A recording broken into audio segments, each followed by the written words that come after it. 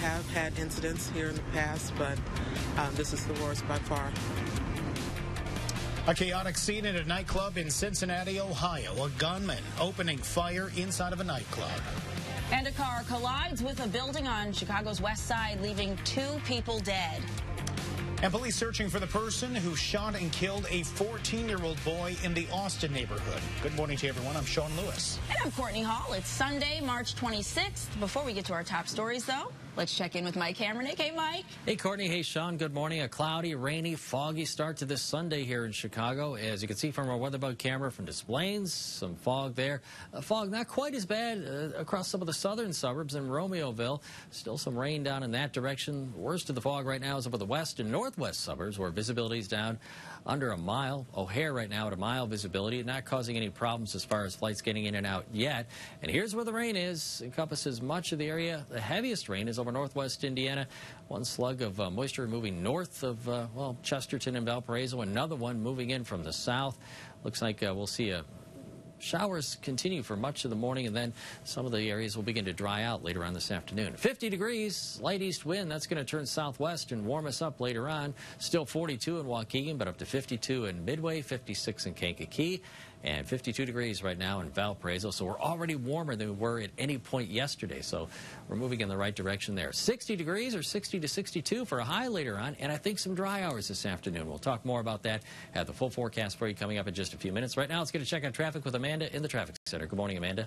And thank you, Mike. Good Sunday morning, everyone. So again, the weather, city, suburbs, you're going to be dealing with some fog, some low visibility, and the wet pavement. A live look downtown Chicago on Michigan Avenue. This is actually an improvement. A little while ago, pretty foggy, so it looks like it's beginning to lift downtown. But this is a look out near Oak Brook, 290, 294, near the scene of a deadly overnight crash that occurred eastbound along I-88 at York Road. 5 hours later, all traffic is now able to get by at York Road. For most of the morning, eastbound I-88 traffic was being forced off onto the southbound tri-state. So some good news, but again, even if you are going to be just traveling a short distance, give yourself a little extra time this Sunday morning. And then, as you heard at the top of the newscast, in Chicago's East Garfield Park neighborhood, a deadly pin-in crash still being investigated at Fulton and Tallman, an SUV slamming into a building there. So crews will be on scene throughout the morning.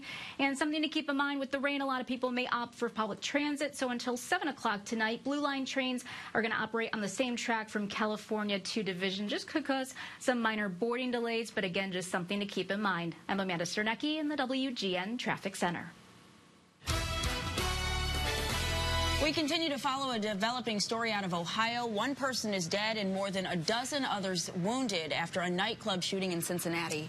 Our own Andrea Darlis live in the newsroom getting the latest on the situation there. Andrea. And Sean and Courtney, witnesses describing the scene as chaotic and horrific. 15 people shot early this morning at a nightclub in Cincinnati. One person is dead, 14 others injured. We're told some of those injuries are described as life-threatening. And the manhunt still continues this morning for the gunman.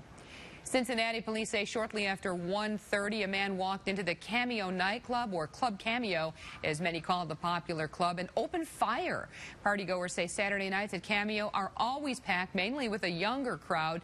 Now, there were reportedly hundreds of people inside of the club at the time until the shooting began. Then patrons ran for cover to avoid the bullets, many trying to get out of the building altogether. Now, once the shooting had ended and the gunman ran from the building, witnesses say staff members and others tried to help those who'd been shot by performing CPR and trying to help in any way they could.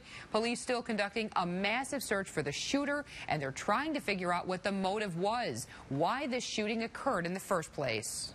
Biggest problem when you have a large crowd like this and the shots ring out, a lot of the witnesses disappear. So people who have left the scene, who maybe know something, saw something, just please contact Criminal Investigation Section, Crime Stoppers, with whatever information that you have. That would be greatly appreciated. We need all the help that we can get. Now, while the motive is unclear, we can confirm this morning police don't suspect terrorism at this time. They say their first priority right now is to catch the person who did this. Initial reports indicated there might have been 2 shooters. Police say there has been trouble and other violent incidents at the club in the past, but nothing like this. Again, 1 person is dead, 14 others injured in this mass shooting in Cincinnati. We'll keep you updated on developments throughout the morning. Sean and Courtney, back to you. All right, thank you, Andrea. New overnight, 2 people are killed, 3 others are hospitalized in serious condition after a car crashes into a West Town building. It happened at Fulton and Tallman at around 5 this morning. No word on what caused the crash or if anyone in the building was injured. A 14-year-old boy shot and killed near a park in the Austin neighborhood. Laquan Allen was standing on the sidewalk yesterday afternoon when a vehicle drove by and opened fire. He was shot in the rear and taken to Mount Sinai, where his condition was stabilized. He died later on. His mother told the Tribune she believes her son was being pressured to join a gang. His family wanted to move out of Chicago to protect him from the streets. And it hurts. It really hurts real bad, so I got nothing else. You wake up and you pray to God that you make it to school on time and safe and sound, and make it to work and home. Police say they have no suspects and they have no one in custody. A man opened fire on a bus on the Las Vegas Strip, killing 1 person, wounding another person. Police have not identified the shooter, who's in his 50s. He was armed with a handgun, randomly started shooting on board that bus. It led to a standoff with the man on the bus, the police outside the bus. Police say it was difficult to see the man because the bus was covered in advertising. After nearly 4 hours, the gunman did surrender. Part of the Vegas Strip and the nearby Cosmopolitan Hotel and Casino had to be evacuated as a precaution. They actually told us after we finished eating breakfast to evacuate. We were trying to get up to our room. He was on the bus as a rider, and then all of a sudden he just started shooting at passengers on the bus. Police say that the man appeared to be delusional and suffered some mental health issues.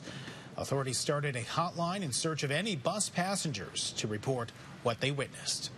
Well, early yesterday morning, 3 people dressed in tuxedos and masks robbed a jewelry store inside of the Bellagio Casino. Police say that the robbers smashed the store's glass doors there, grabbing several items, then ran off. You can see one of the suspects in a pig mask right below the Rolex sign there. At least 1 person is in custody. Police are questioning more people. No shots were fired in the incident, though police say that the robbers were armed. No one was injured. The murder investigation of 2 teenagers from northern Indiana has entered a new phase. Fewer investigators will be working on the case of Liberty German and Abigail Williams. Authorities say they are just as committed to finding their killer as ever, but they are receiving fewer tips now, so it's more manageable. 100 officers were investigating at one point. It's down to about 20 now. The girls were killed almost 6 weeks ago after going on a hike on a trail near their home. Police are investigating the death of a 1-year-old boy on the far south side of Chicago. According to the Sun-Times, the baby lived in the West Pullman neighborhood. He was pronounced dead Thursday morning at Roseland Community Hospital. The Department of Children and Family Services is investigating the boy's mother for possible neglect. Reports say DCFS did have prior contact with this mother in 2014 for possible abuse of an older child. There's a new report out there that shows Chicago police officers are stopping fewer people on the streets, but minorities are still stopped more than anyone else. The stats were released by the police department as part of the agreement with the ACLU. The report found that nearly 71% of stops made in the last half of last year were of African Americans, even though they only make up about 1/3 of Chicago's population. Blackhawks fans, get your wallets ready. Single game tickets for the first 2 rounds of the playoffs go on sale at noon tomorrow. They're available through Ticketmaster. You can call or go online. Customers are limited to 4 tickets. The Hawks clinched their 9th straight playoff appearance 2 weeks ago. All right, still ahead this morning, why lawmakers are demanding a federal investigation after the FBI releases a series of alerts on missing teen girls. And a woman spending thousands of dollars and helping families, all in the memory of her late father. Plus, the Blackhawks suffer their worst loss of the season in Florida. Lauren Majera has all of your sports.